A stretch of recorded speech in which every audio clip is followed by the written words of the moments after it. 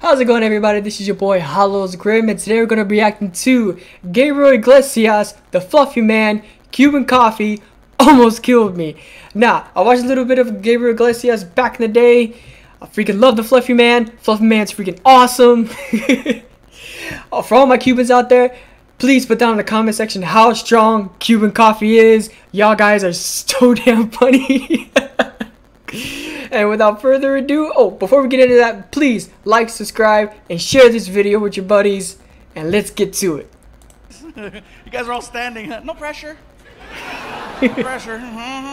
We're having fun, you guys. We are here coming to you from South Florida. Florida man.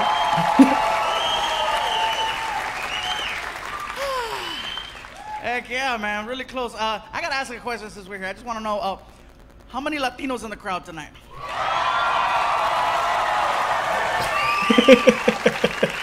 Now, notice I asked Latinos. I wasn't very specific. Because if you call a Latino the wrong one, there's an issue. You call a Mexican a Salvadorian, we get mad. You call a Puerto Rican a Dominican, they get mad. You call a Cuban anything but a Cuban, you're going to get stabbed. He's not wrong.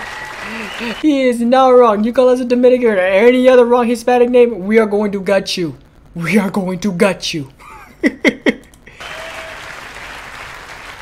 So for everyone here and everyone at home, I have found a way to figure out who's who. It's very easy. All you have to do is listen to the way the person is speaking Spanish. You don't have to understand a single word, just listen to the flow. That'll let you know. For example, Mexicans, when we speak Spanish, we sound high. Seriously, you ask us a question, we drag it out. Hey bro, how's it going? Pues aquí nomás, hombre. Pues tú sabes, güey. So what? Now Cubans, I found out Cubans, you guys speak Spanish, like everything means something. It's very serious. You ask a Cuban a question, bro, where you going? Al baño, coño, carajo, why you wanna know? Just asking, dude. It's like, why is he yelling? I don't know. And I found out Puerto Ricans, you guys speak Spanish like there's a time limit. You ask a question, hey bro, what's up? Oh, mírame bro, el otro día estaba con Hitcher, me estaba platicando, muchacha, venite, dame más gasolina.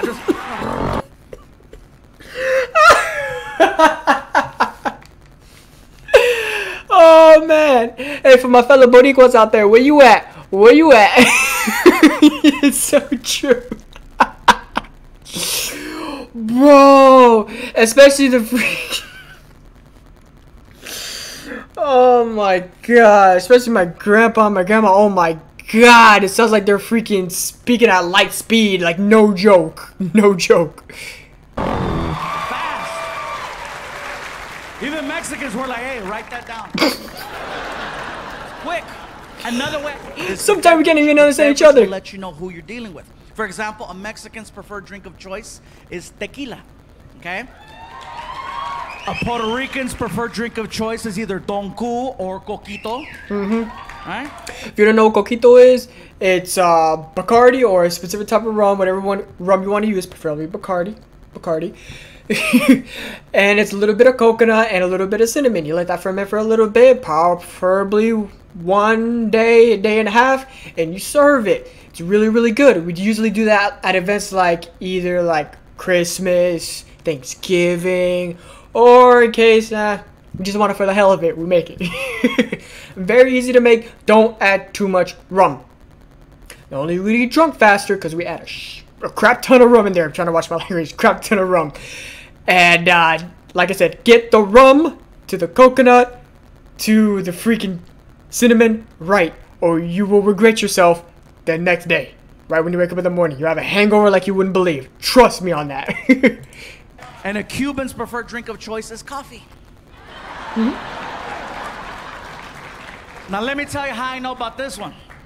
So a few years ago, Martina and I were doing a show at the Improv in Miami, and after the show was over, I was talking to Martina and said, hey bro, we got to try out some of this Cuban food everybody's been talking about. It's our first time here. And so we go outside to catch a cab, and when we got in the car, I figured something out, and that is that Cubans come in every color of the rainbow. So do Puerto Ricans. Cubans and Puerto Ricans. You go from really, really white all the way to freaking navy black, just hardcore. Wesley Snipes, just dark, scuro. El negro. no, hardcore, you know what I mean? I didn't know that there was such a thing as a black Cuban, because we get in the car and we're speaking Spanish, and this guy turns around and he's black, and he's like, "Donde quieren ir? Where you wanna go?" I'm like, oh my God. It freaked me out. I thought the partition was tinted. I didn't know. So bad. So he's yelling at us, "Donde quiere ir?" I'm like, dude, why is he yelling? I said, listen, we want to go somewhere to get some authentic Cuban food. Where can we go? And then he takes us to this place called Calle Ocho, which, for everyone at home, Calle Ocho is Spanish for 8th Street, and it's an area where, you know, it's very authentic. And he takes us to this restaurant called La Carreta. Okay?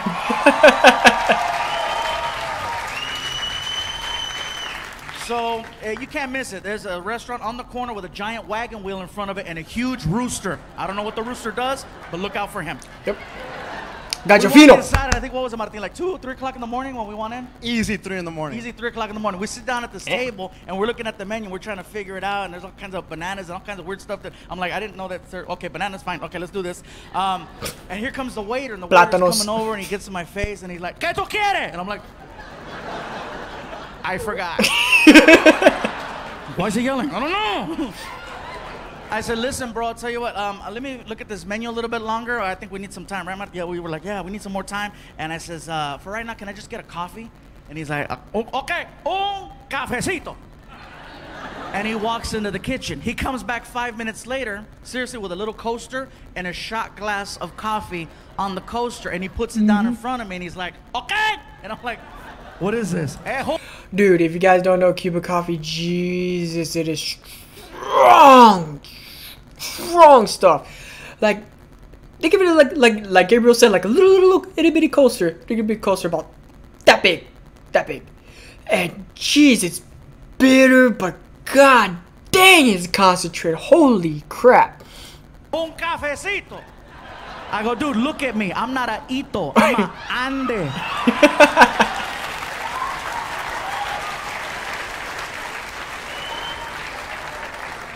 And then I started thinking, maybe he knows who I am. I get the joke. Bring the really big guy, the really little cup. You know what I mean?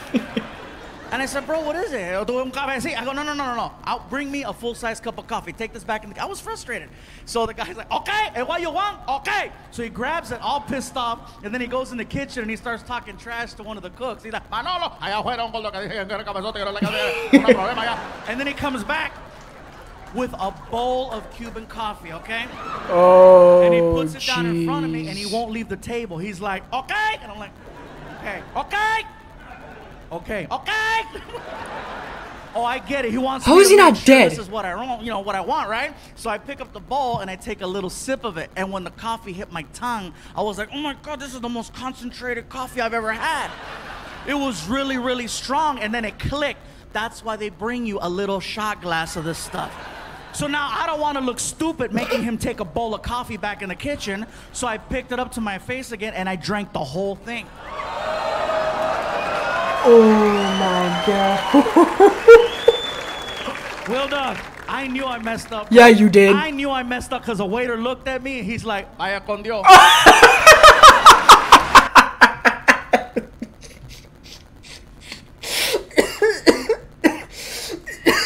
You're gonna die. Oh, like I said, how is he still here with us? Holy shit. He goes back in the kitchen. He's like, Manolo, call 911. 10 minutes go by, you guys. I am so wired. That coffee is strong. That is the only way in the world Cubans can make that swim. No. Oh man.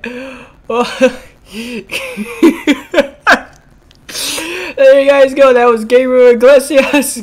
Cuban coffee almost killed me.